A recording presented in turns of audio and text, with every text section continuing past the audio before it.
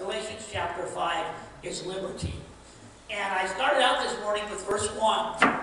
And as I said, I do want to backtrack just a little bit.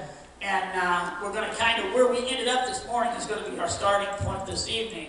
But verse 1 says, "Stand fast, therefore, in the liberty wherewith Christ has made us free, and be not entangled again with the yoke of bondage."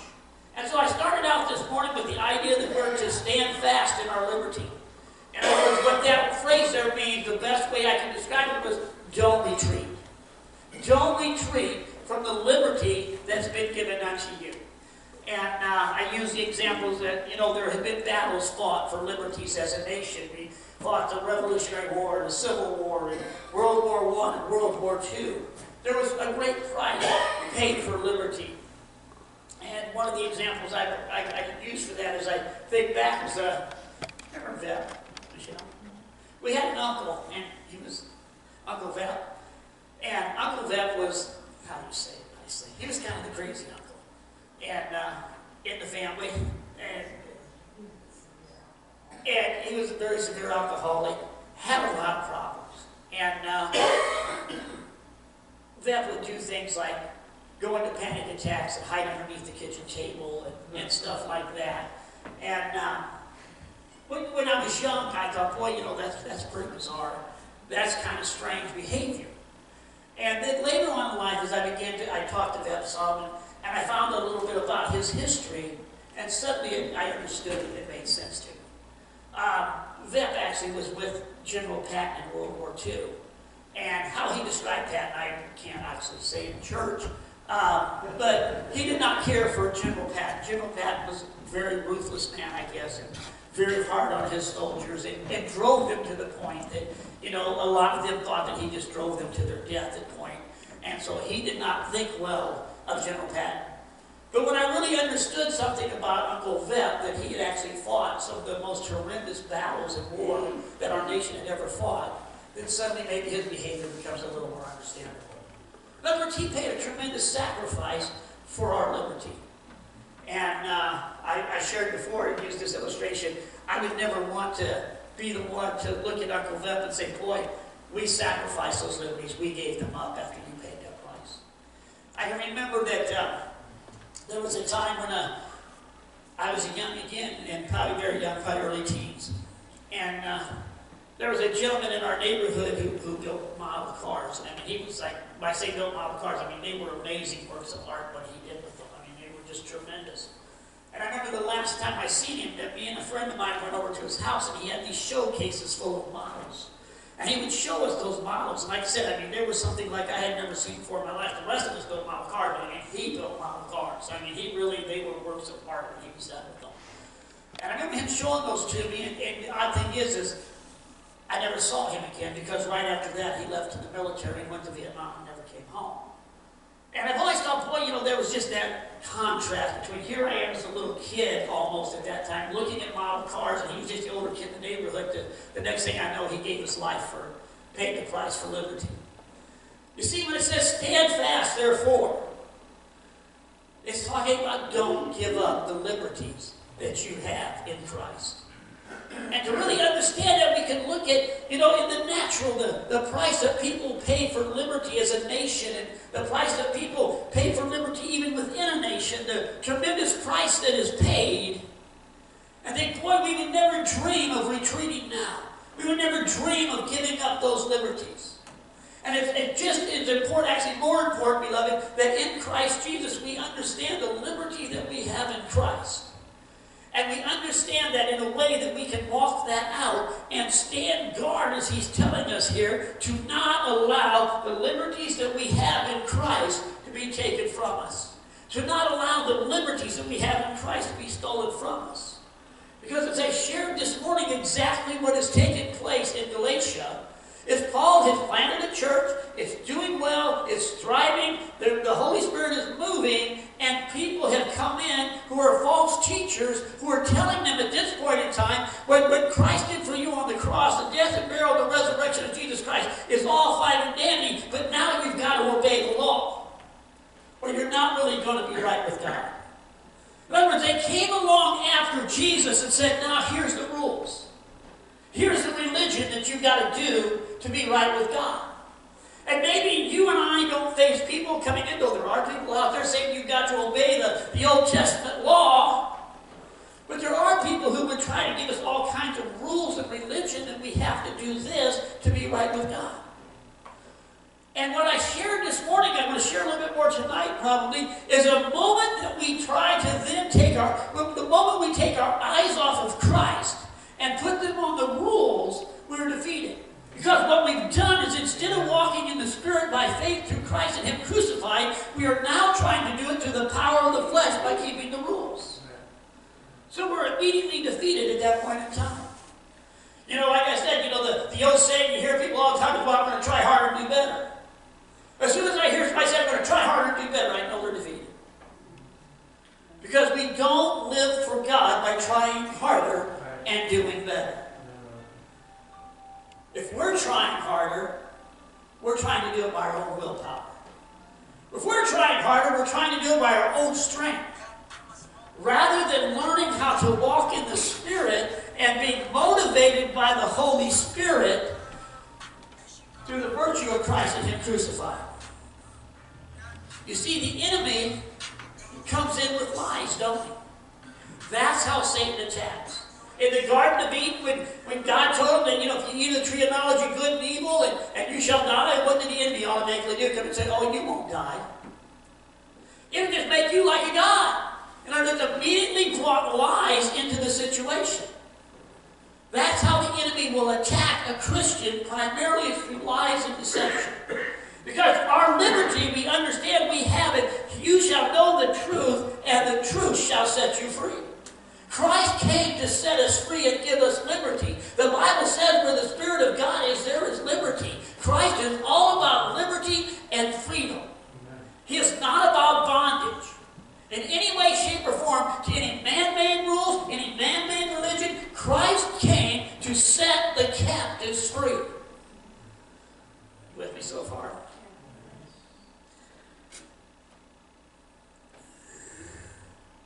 That word liberty, I want to go back and kind of go over the definition of that again, because that's so important. Liberty means freedom. Taken from a word meaning unrestrained, not a slave, free to go at your pleasure. With freedom did Christ set us free. The combination of the noun and the verb stresses the completeness of the act done once and for all. Not to bring us into another form of bondage, but to make us free from bondage. Christ came to set us free from bondage. Free to serve the Lord in all ways that are consistent with His word, will, and holiness. Jesus Christ came with a mission to set you free so you could serve Him. As we get into Galatians chapter 5, as I was saying earlier this morning, we're going to find out that Christ came to set us free so we can love Him. Christ came to set us free so we can love one another. Christ came to set us free so we can serve God without any hindrance or anything holding us back in any way, shape, or form. Jesus came to bring liberty. Now we've got to understand, though, how to walk in that liberty. You can't walk in that liberty by trying harder to do it better. Well, then what am I supposed to do? You can't walk in liberty by finding a new set of rules. There used to be this gentleman that I knew back when I was in Faith of Love, the prison ministry, and we had different individuals that would recycle. And what I mean recycle, they'd come in for a while and do okay, and then they'd stumble, and they'd come back and want to come back in and stumble and do that. And, you know, we had some that really became old friends recycling. And we let them back in numerous times because we understood that, you know, there was a sincere desire in them. They were really wanting in their heart to do better and to get it right. But they just seemed to not be able to get it right. And one in particular would come, and he'd come sit in my office, and he always had a plan. This is what I'm going to do different. I know what went wrong last time. I got to do this, and this. And he'd come, he'd fall. He'd come back and say, he'd sit in my office, I can just picture me this day, sitting across from my desk, saying, I've got a plan this time. I know what I did wrong last time. I've got to do this, and this. And he'd fall. And we went through that. I don't know how times we went through that. And it never worked for him. Because he was always trying to do it in the power of his own flesh and abilities. And I never could get that across to him. I never could, as far as I don't get across to him, to where he would really have that moment where he would have that aha moment with the Lord and get that revelation and understood it's not his ability that does it. It's not his human resources or his human strength that does it. You and I cannot, by the power of our flesh or our own abilities, live for God. We can't do that. Hallelujah. We have to do it by the power of the Holy Spirit. And if we don't know how to tap into that, then we don't know how to walk in the liberty that Christ has given to us. Amen? Amen. I used to have people challenge me on that. I remember back in the day when I do a lot of evangelistic type of work and go to a lot of places and preach, salvation type of messages. And that was one of the points I made to them is you can't live for God. And people would want to debate that sometimes. That's fine. I'll see you next week. Go a week without sinning. Check in next week. Nobody ever checked in. Nobody ever came back 7 days later and said, yeah, Pastor, I did it. I lived perfect all week long. Never had a bad thought. It doesn't work that way. But we've got to understand liberty. Now, go to Isaiah chapter 61, verse 1. I got to backtrack for those who were here this morning. I've done a couple of scriptures because this is where we're going to catapult from for how we do this. Isaiah 61, verse 1, because this is really key. So if you were here, don't let me bore you.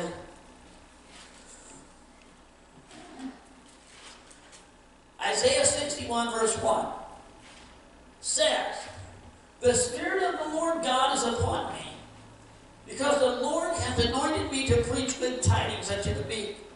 He has sent me to bind up the brokenhearted, to proclaim liberty to the captives, and the opening of prison to them that are bound. Notice that Jesus says there that he came to proclaim liberty to the captives. Those of you here this morning know where I'm going. To proclaim liberty to the captives. Now Luke chapter 4, verse 18. We're going to bounce you through several scriptures this evening. Do some teaching. Luke chapter 4, verse 18. And help us understand better how to live the Christian life. Luke chapter 4, verse 18 says, the Spirit of the Lord is upon me, because he hath anointed me to preach the gospel to the poor. He has sent me to heal the brokenhearted, to preach deliverance to the captives. Now, I just read something there. It says that Jesus proclaimed liberty to the captives. It says in Luke 4:18 that he came to preach deliverance to the captives. So he proclaimed it and he preached it. But it doesn't say there that he did it. Now we can read right over those verses, and sometimes we read over scripture sometimes, and we don't stop and consider what we just read. But it says there that he proclaimed liberty to the captives, and he preached liberty to the captives, but it does not say at that point in time that he set the captives free. And like I shared this morning, you hear that preached that way all the time. But it doesn't say he did that. And for what I want to show you tonight, that's of great importance that we understand. He preached deliverance, he proclaimed deliverance, but it doesn't say anything there that he did it. Now we do know that Christ did do it, don't we? Christ did set the captives free. We say, well, when did he set the captives free then? And why is he just preaching it? And why is he just proclaiming it? You see, as we understand this, we're going to understand better how to walk with God and live the Christian life. This is one of the key points to understanding something here. Go to Colossians chapter 2. Hallelujah. Zooming through these. Colossians chapter 2, verse 14 and 15. And this is basic stuff, but boy, it's stuff that I have to go back and refresh myself on, not because I forget it, but just to keep me focused. Just to keep me focused. I was sure it's kind of like an NBA basketball team. You know, they call timeout. Well, what are they talking about? You know, the coach calls these NBA players over there. They have this huddle and they're talking about stuff. What are they talking about?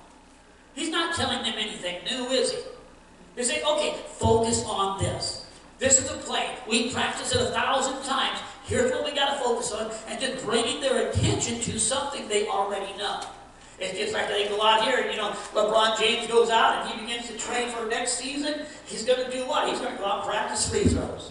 Now, how many gazillion free throws has he done since he was probably about 3 or 4 years old? And he'll have a coach tell him how to do it.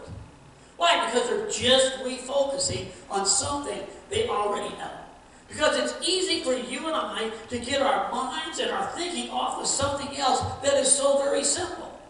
And that's why when Paul went into the church of Corinth, he preached it. He said, I'm determined to know nothing among you but Christ and Him crucified. In other words, we're going to focus on this one basic fundamental truth. We're going to refocus.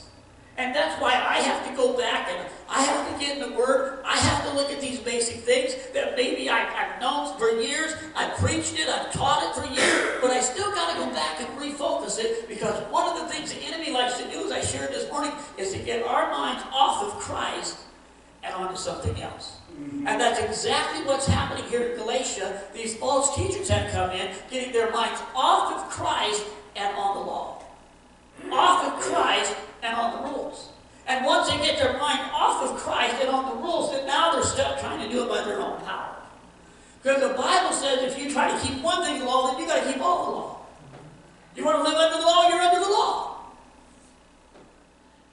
And the law never did work very well. Amen? Amen. Back to Colossians chapter 2. That was a parenthesis. Verses 14 and 15. Blotting out the handwriting of ordinances that was against us, which was contrary to us, and took it out of the way, nailing it to the cross. And having spoiled principalities and powers, he made a show of them openly, triumphing over them in it. So we know that he brought this victory at the cross. At the death, the burial, and the resurrection of Jesus Christ, the captives were set free. The captives were delivered. When he was talking about there, he's proclaiming it and he's preaching it. When he went to the cross and he died on the cross and he was buried and he was resurrected, you and I were liberated and set free from Satan, his kingdom, and the power of sin in our lives. Hallelujah. That's good news. Amen? Amen. Go to Isaiah chapter 53. Again. After this, we're catapulting from here, and this is where we basically stopped this morning. Isaiah chapter 53. And Isaiah chapter 53 is a chapter that deals with what Christ did on the cross.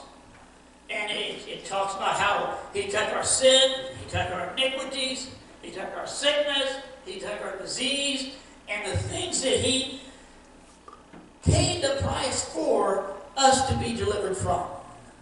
Paid the price for us to be set free from. You see, what he's proclaiming and what he was preaching was what he's going to do on the cross. He was anointed to proclaim what he was about to do. And then after he did that, then the church was anointed to proclaim what he had done. But our deliverance, our liberty, was by Christ and him crucified.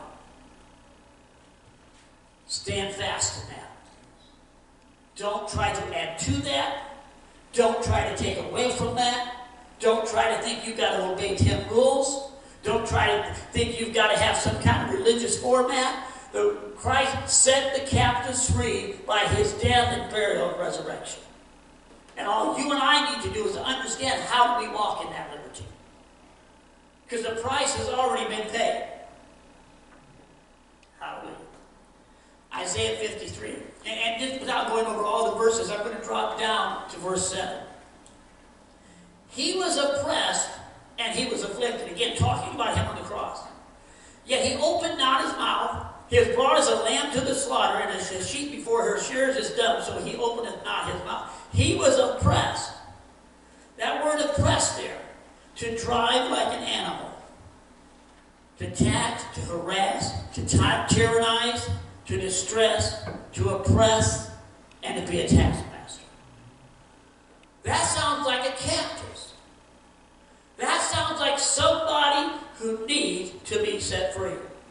That sounds like like somebody who needs some liberty. That person who is oppressed, Christ paid the price for them to be set free. That person who is oppressed, Jesus Christ paid the price for that captive to be loose. So Jesus is preaching and proclaiming the setting free or the liberating of the captives. So how do you and I then walk in that liberty? It's one of the most important things that a Christian can learn. Because I can take you and give you all kinds of great theological explanations of how we walk in that. I mean, I can take you and get out the big fat theology books and tell you how they've come up with all these tremendous ideas how we walk in liberty. But I propose tonight that we simply look at the Scriptures and see what does the Word of God say how we walk in liberty. It's telling us to stand fast, therefore, in liberty. And the book of Galatians is teaching us how to walk in liberty and teaching us what to look for and how to stand guard because of the enemies coming in and trying to get people to do it by rules and laws.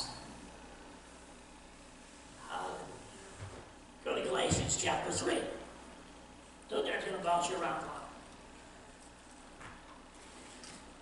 Actually, Paul, by inspiration of the Holy Spirit, asked the questions that I'm asking. And he proposes that to the Galatians. He's telling them, oh, foolish Galatians, who hath bewitched you? Came into your setting there.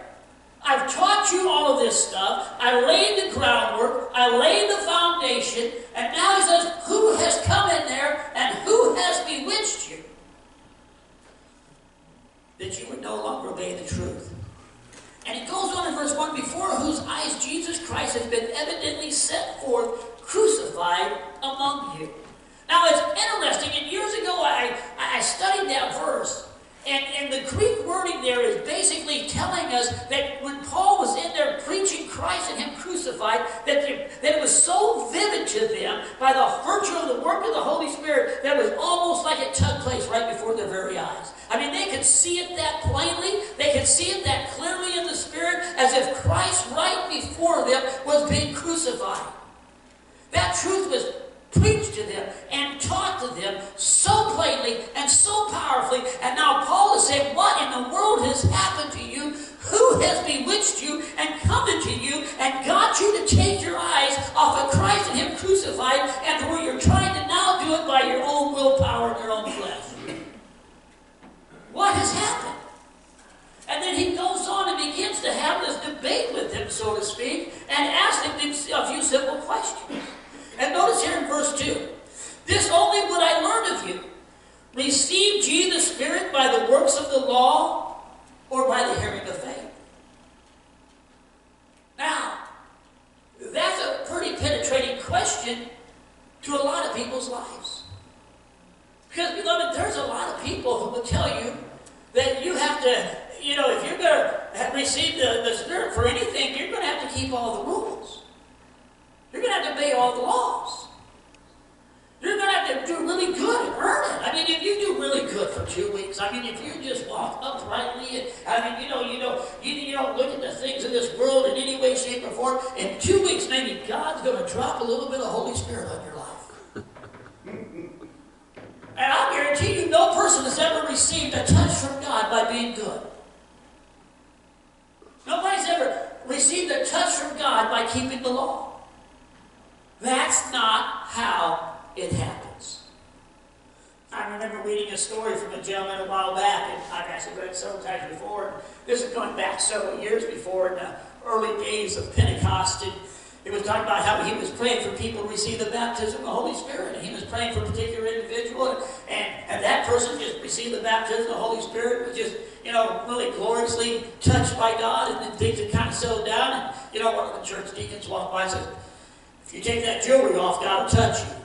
The preacher I'm talking about said, well, he did that a long time ago. He's baptized in the Holy Ghost, filled with the Holy Spirit. But there's been a lot of thinking like that over the years. Boy, if you dress right, God will anoint you. If you wear the right jewelry and not the right jewelry, and have the right length of hair, and break it down, God bless it, I'm not making fun of people, but that's where that's wrong.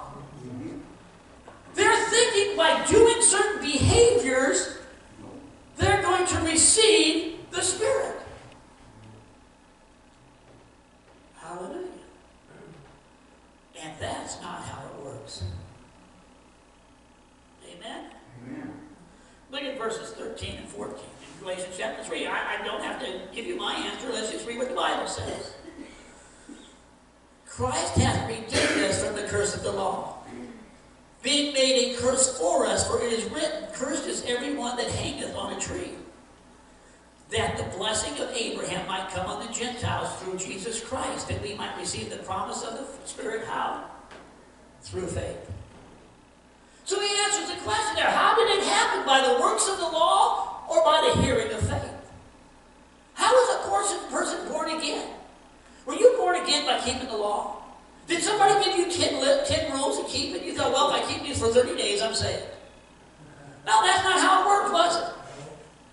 You were born again by simply placing your faith in the works of Jesus Christ, in the death, burial, and the resurrection of Jesus Christ, and as a result of that, you're born again. At that point in time, I tell people all the time, you know everything you need to know to ever receive anything from God. It never changes. But it's okay, I'm born again now. Now I've got to keep the law. Now I've got to be really religious. It doesn't work that way. I have an illustration I like to use for this. If you've heard it, bear with me. If you've heard it enough, it gets on your nerves, then you get to come up and preach it. Amen? Amen. So I always ask these stories. How many of you heard this story? Everybody says, I haven't. You get to preach it. If you can remember. I always ask the question, when was I saved? And people look at me like, you're looking at me, all right, what's he talking about? Well, there's 3 biblical answers I can give you for when I was saved, and be accurate. I can tell you that I was saved before this world was created. Because the Bible says that Jesus was slain before the foundation of the world. So in the mind of the Father, he looked down through the ages. He knew that Jesus was going to die, be buried, resurrected. He could look down the pipeline a little bit farther. With his foreknowledge, he knew that one day I was going to come to Christ. I can give you a theological answer saying that I was saved 2,000 years ago, or exactly how many years ago it was, when Christ paid the price for me on the cross. And I can be theologically correct. And we have the song, when he was on the cross, I was on his mind. Well, you know, that's accurate. When he was crying, my God, why hast thou forsaken me? Like I tell people all the time, that stirs me because I know the answer, because my sins were upon him. But then I can say, well, I was saved when I was 25 years old.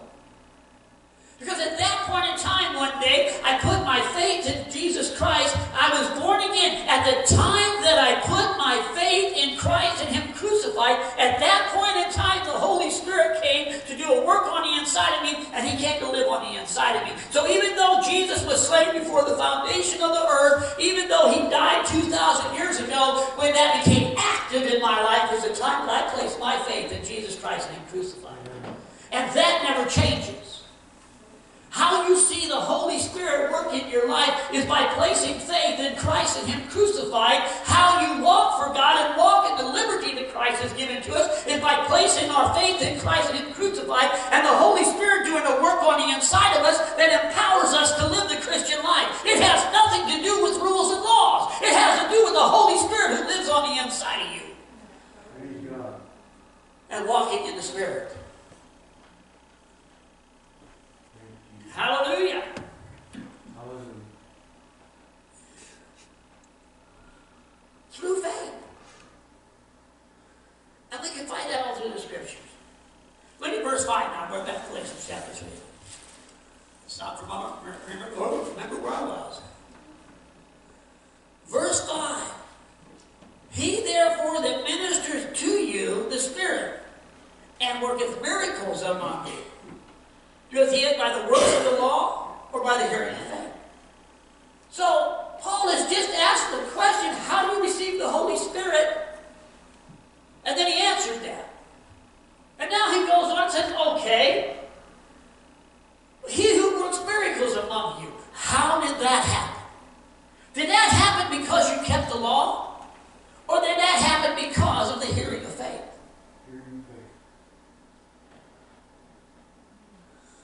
Again,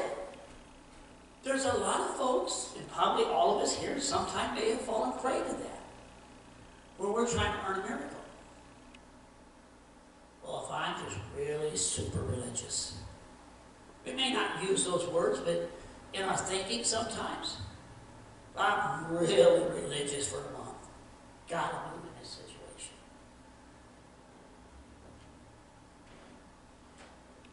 That's not how it works, is it? No.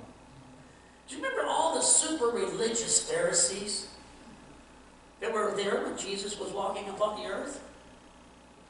Did you notice Jesus didn't perform any miracles in their life? They were really religious people. And he's drawing the Galatians' attention to that. How did it happen? Well, if you want to look at somebody who's doing miracles in their midst, there can be no greater example, could there, than Jesus. I mean, nobody ever walked this earth and did miracles better than Jesus. You know, I've taught you many times that there's something Jesus always did. Almost always. I can't say always. Nearly every miracle that Jesus did, the bulk of them, he brought our attention to something. And I used to read that and wonder why. And one day, as I was studying the book of Galatians, it became really obvious to me out of this verse. Jesus, after he performed miracles, normally stopped and taught us the answer to that verse. Remember the lady with the issue of blood that everybody preaches about all the time? She heard about Jesus and she went down and she fought her way through the crowd and she reached out and touched the hem of his garment. She had the issue of blood for 12 years, spent all of her money on all the doctors, and only grew worse. But the moment she touched the hem of his garment, healing virtue went out of Jesus, ran through her, and made her whole on the spot. Jesus stopped. And she kind of got nervous, it sounds like. Jesus said, "Woman, thy faith has made you whole." Now, why did Jesus stop and bring everybody's attention to the fact that faith had made her whole? And then why did the Holy Spirit record that in the Word of God? Because it's the answer to verse 5 that I just brought up. He that worketh miracles among you. He didn't leave it as a question. We don't have to think, why did Jesus heal that lady? Is it just the sovereign move of God that he does every 1,000 years? Is it because she was holier than everybody else? Is it because she was the Pharisee of Pharisees? Exactly why did Jesus heal that lady? We don't have to speculate. He told this woman, "Thy faith has made you whole." So there's the answer. Wow. There was a centurion who came to Jesus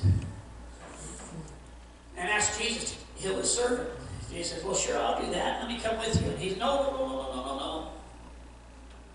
I'm not worthy for you to come in my house. So apparently he wasn't super holy. He wasn't there on the basis of obeying the law. He said, "But I'm a man over many, and I speak, and they obey me, and they do what I tell them. I say, you come here, and you go there, and they do all that." He says, "I understand authority, so Jesus, you can speak, and they'll be healed." And it says that his servant was healed that very hour. But again, Jesus stopped and brought their attention to something. "As thou hast believed, be it done unto you."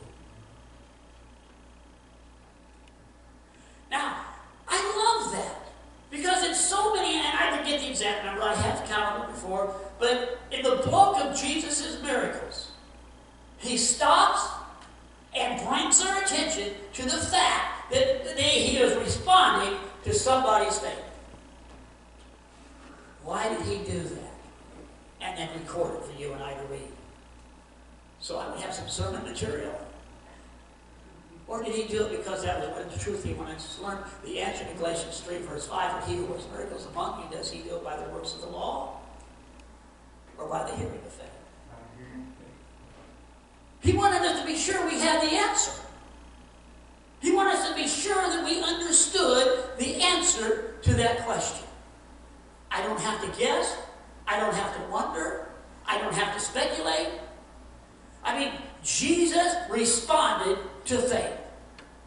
One of my favorite ones was the blind man who was crying out to him when he was walking by, "Son of David! Son of David! Son of David!" What I liked about it was everybody around him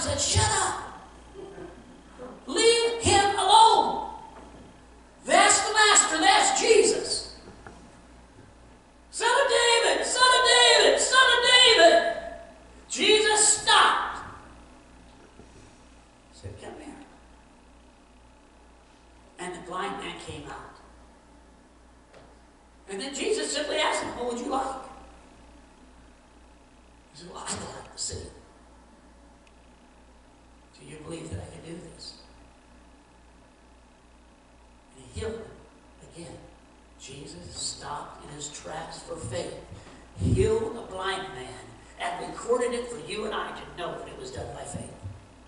Now, you may come up with all kinds of thoughts and speculations and ideas you want, but you're not debating with me, you're debating with the Word of God, because Jesus recorded that numerous times. Well, that just kind of throws all that religious stuff out the window, doesn't it? And brings it right back down to faith in Christ and Him crucified. The liberty that I'm talking about, we walk out by faith.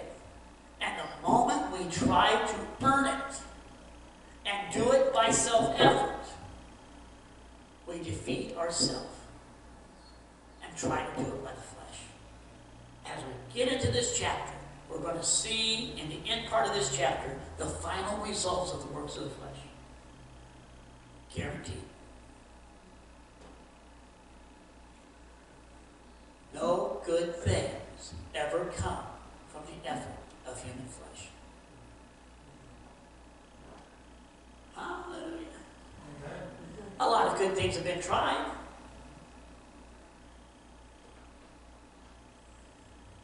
With me so far? Falling out, have we? So, back to the idea. Jesus proclaimed liberty for the captives. Jesus preached liberty for the captives. Jesus paid the price for the liberty of the captives. We understand that that liberty comes through the hearing of faith and not the works of the law. So why did Jesus proclaim it and preach it? Romans 10:17 says what? Faith cometh by hearing, and hearing by the Word of God. And we, by faith in Christ and Him crucified, walk out that liberty. And to stand fast in that liberty that Christ purchased for us, we have to walk it out by faith and not by the works of the law. And that's not always easy to do for any of us, is it? We like to do stuff our own. We're independent people, like that. We like to do it our way. I can handle this one, God. We may not tell Him that, but our actions make that statement sometimes, don't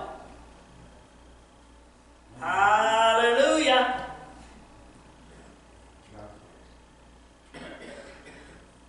I want to talk for just a second about the hearing of faith. You see, you'll find when Jesus ministered that there's a pattern there. Jesus preached, and then He healed. And He cast out demons. Jesus preached, and then He healed. And He cast out demons. Jesus preached, and then He healed and cast out demons. Jesus preached, and then He healed and cast out demons. You see, when He was ministering to a body of people, you will find He preached to them. You will find He taught them. You will find He proclaimed the Word to them. Why? Faith cometh by hearing, and hearing by the Word of God. The lady with the issue of blood, first thing we know, she heard about Jesus. She heard the report. She heard the message. She heard the truth. And that's still the same, isn't it? There was a person in Acts chapter 14 when Paul was preaching. It says, sat there and heard Paul preach, and Paul looked at them and perceived they had faith to be healed, and this person was lame from their mama's womb, called him, rise up and walk! Same thing Jesus did. Preached, and then a healing was manifest. preached, and deliverance was manifest. You see, that simple little process of the hearing of faith that I talked about earlier, and I said that when a person is born again by faith in Christ and Him crucified, I says at that point in time you know everything you need to know about receiving anything from God ever.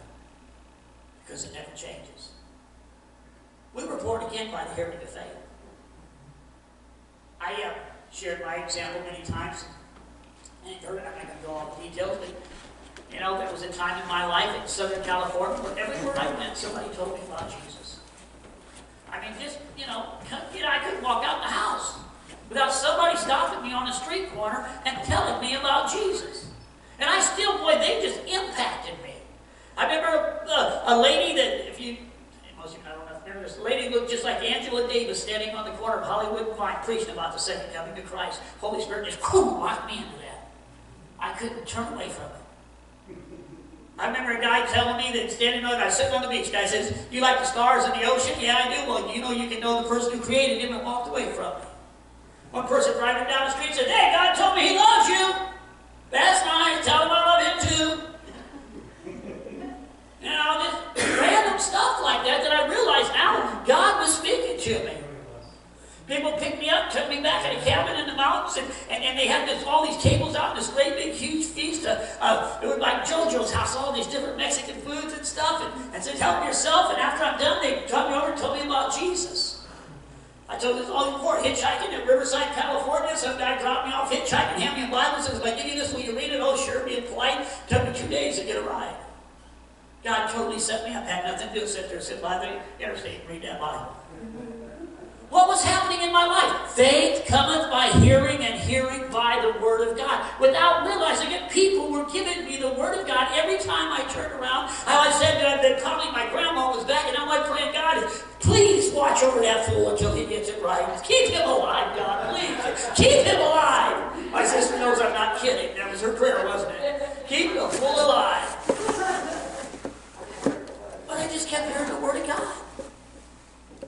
I came back to Illinois, and right there, short after that, the Holy Spirit just kept bringing those scriptures up to me.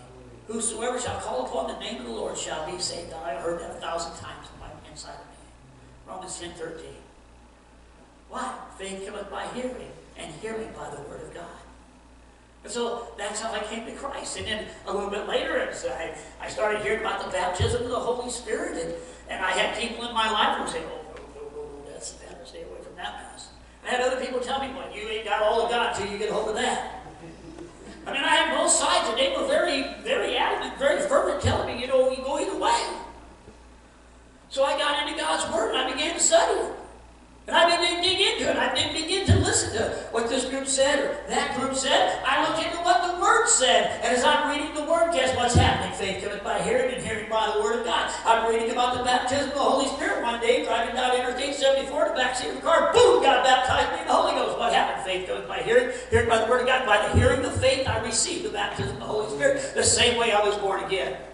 And I can take you down the list of everything in my life I've ever received from God. I can assure you happened the exact same way. By the hearing of faith, I began to hear the Word of God, and the next thing you know, I got faith, and I believed it, and God manifested. And if you go down through your life, you'll find out that everything you received from God came the same way. Now, you may have tried a million other ways and not received, but the times you received, that's how it happened in your life. I mean, I'll confess, I've tried other stuff. But I eventually got to the point where I realized, what the Word says is true. I'm just going to believe the Word. And those times that I tried to be holy enough, it didn't work. If I fast 21 days in a row, I know how to do this. Well, it's great to fast, but that's not how you receive from God. You don't earn it that way. It's still by the hearing of faith. Now, the fasting and listening to God is going to help you. Get you in line in some areas.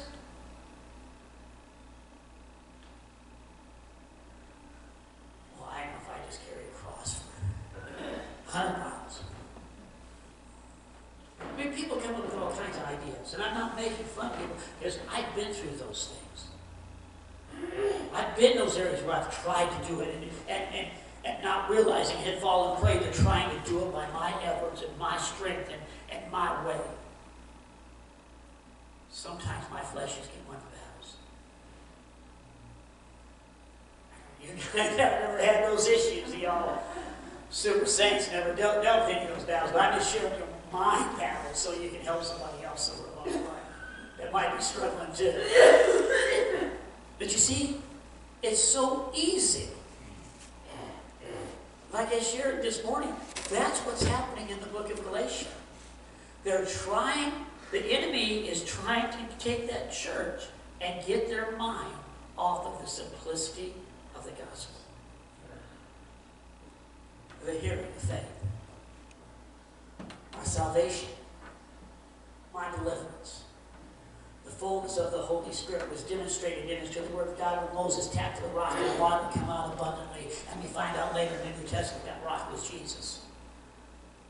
You see, it was so plainly laid before us. Amen? You with me so far? I'm going to Romans chapter 8. Shifting gears one more time. How about that? Don't get nervous. You know what? Let's skip Romans chapter 8. Let's go back to Galatians 5. Seriously.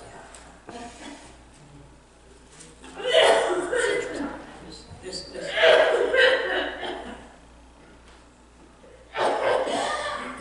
Now, here's one of those scriptures that you very rarely hear taught. And you very rarely hear mentioned when you're talking about faith. And I remember years and years ago preaching a sermon on this verse. And it was just an old, like, National Guard armory building that I was in preaching in it. I don't know too much about it, really, it was a long time ago. But I remember very specifically the Lord put this verse on my heart to preach that day. And I remember the responses of the people. I mean, they were just really kind of flabbergasted by this verse. And I thought, I don't guess I've probably preached this verse one time in my whole life, and that was that day, at that armory. And I don't think I've ever heard anybody else really mention as much. Galatians chapter 5, verse number 6. For in Jesus Christ neither circumcision availeth anything, nor uncircumcision, but faith which worketh by love. Faith which worketh by love. That word worketh there is very interesting. That word means to be activated, effectual, to work effectively and operative. Faith, to put it in more understandable terms for you and I, faith which is energized by love. Now here he's talking about the hearing of faith and how we live for God and how we walk with God and learning how to do that. And now he's bringing our attention to the fact that faith is energized by love. Because you see where we're going at, he's going to tell us something here. And just a little bit, he's going to tell us that the reason we're liberated is to love one another. The reason we're liberated is to serve one another. The reason we're liberated is to serve God. We are set free from every bondage imaginable by faith in Christ and Him crucified, so without restraint we can serve God and love one another. Hallelujah. But here he says faith is energized by love. And you don't ever hear this taught much. And as a matter of fact, there's certain scriptures like this that if you was to do a little bit of digging, you'd find that you're not going to hear a lot of people teach on it or find a lot of things written on it.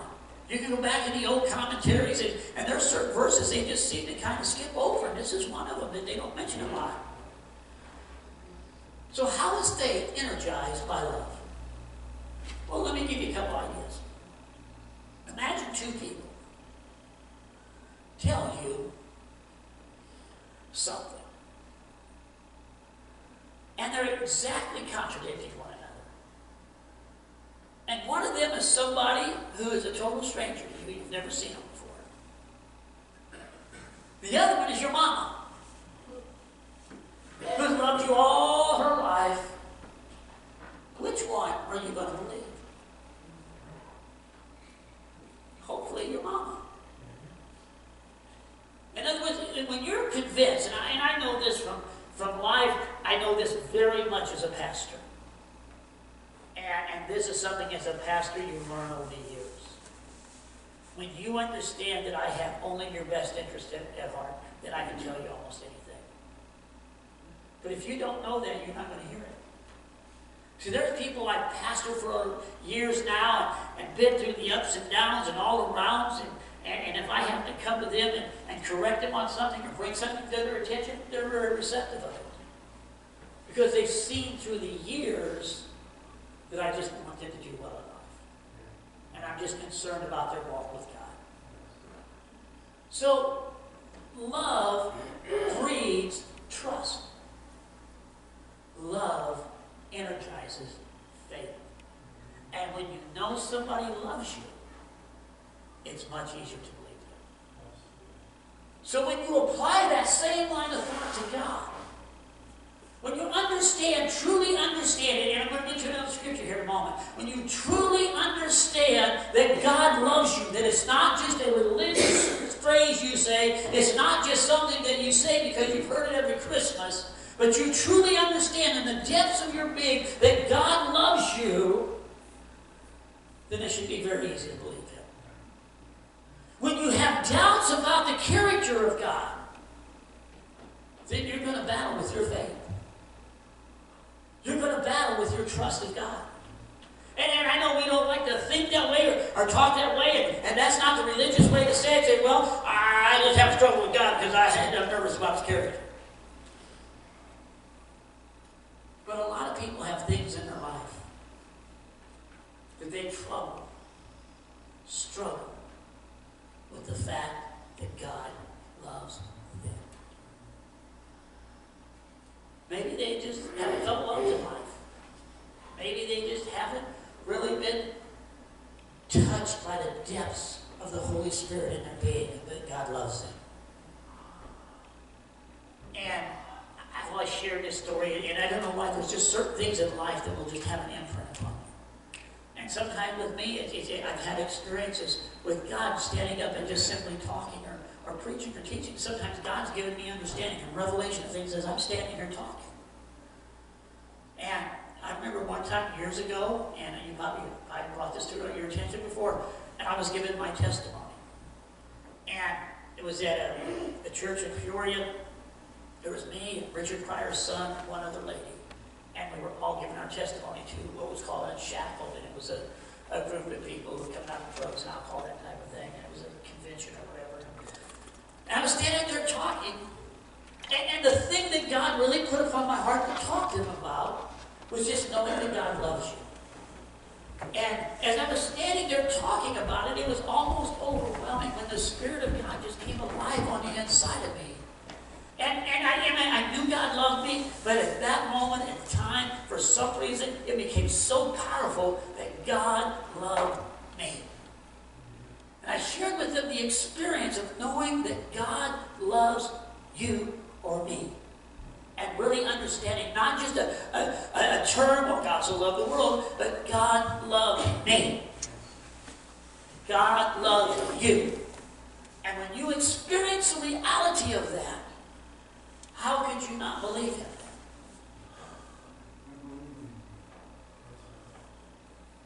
You see, it shouldn't be too hard to trust God if you understand His love for you. See, the prodigal son didn't grasp that. You know, we use the prodigal son as a message, a teaching, especially in, evangelistic type of messages, and it's great for that.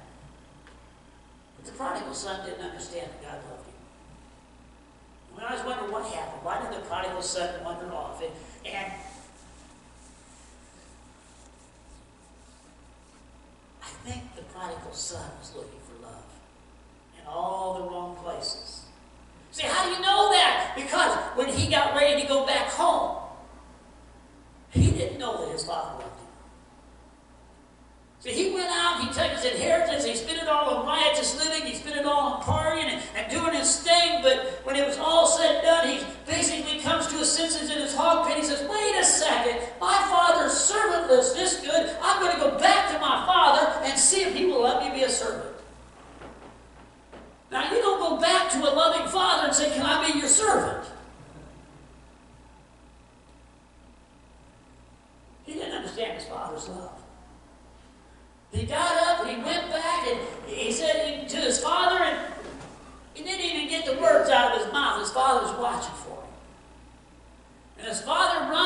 embraces him and welcomes him back, and the idea of being a servant never crossed his mind.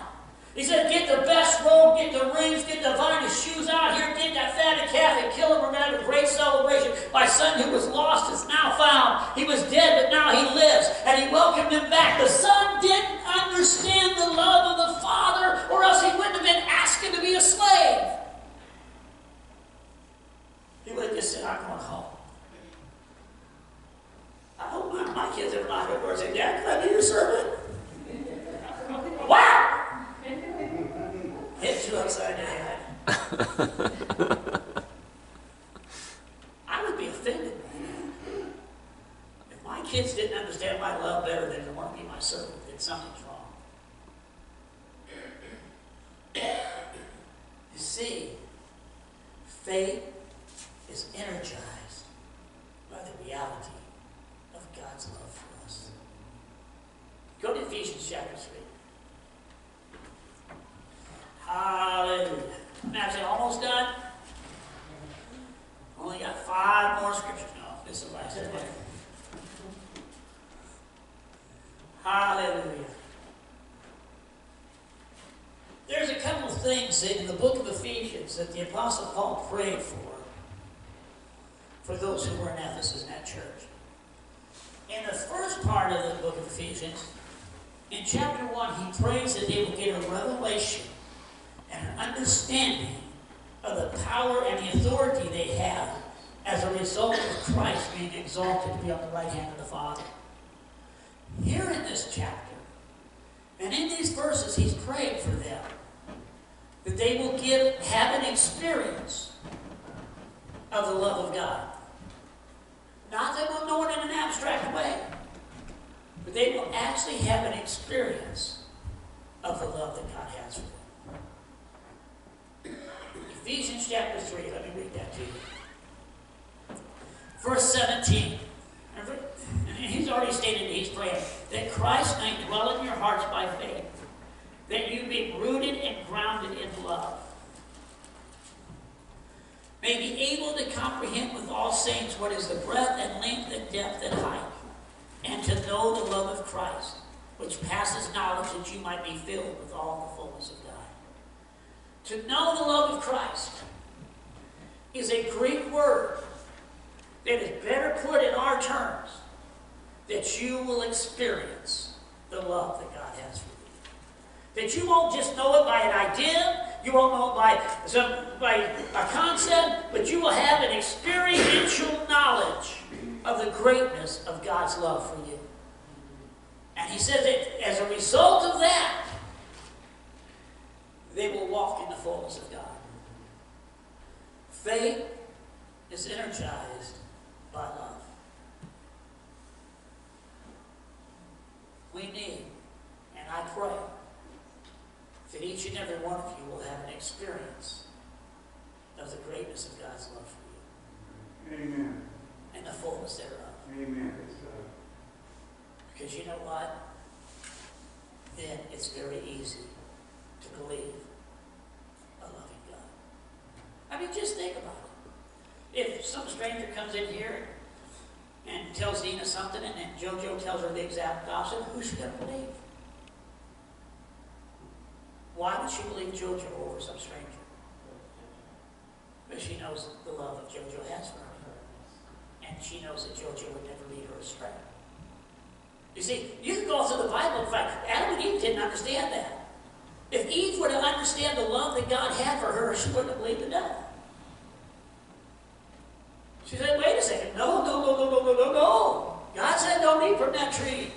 And I know how much God loves me. He would never lead me wrong. He would never lead me astray. Amen? Amen. Isn't that so much better than rules? Yeah. Laws. Yes. A faith that works by love. Amen. In Christ and Him crucified. Amen. Let's all just have the worship team come up here. Somewhere in each of their